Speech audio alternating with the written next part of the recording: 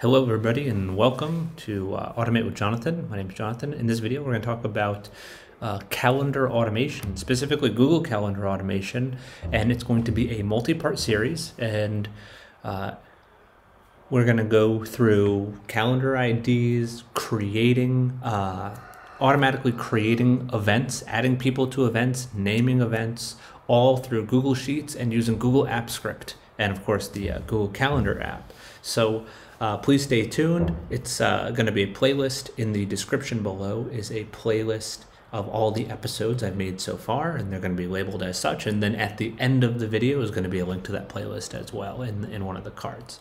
So yeah, please stay tuned, and let's get right into episode 1, finding your calendar ID. So your calendar ID is really the core of working with calendars and Google Sheets. So let's open up the calendar in question by going to calendar.google.com and then going to this settings menu here, clicking settings. And then from there, we're going to be able to see all of our calendars here under settings for my calendars. And the one we're going to work with is here, Digital Nomad. And then to get calendar ID, I am going to scroll down to calendar ID.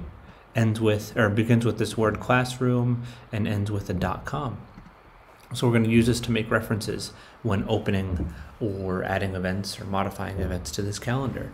So there's episode 1. Hit the like button, hit the subscribe button, check the description below for more for each individual lesson, and yeah, enjoy the series. Thank you. Bye-bye.